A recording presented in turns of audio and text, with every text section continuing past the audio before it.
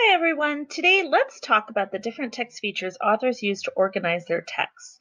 Examples of these can be bullet points, graphs or charts, pictures and photographs, or even maps. Let's get started.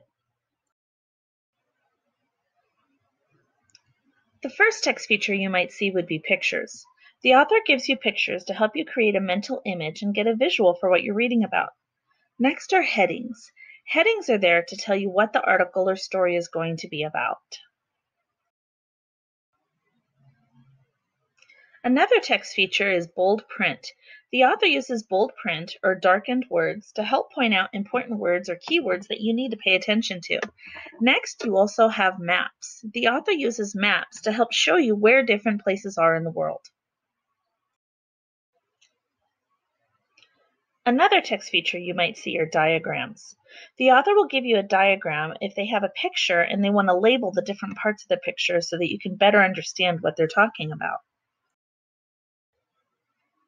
You might see an author using a timeline. The author gives you a timeline if he wants you to see the order in which events happened. These are labeled by years. Next, the author might use graphs to present data or information. You can see different graphs in the form of tables and charts.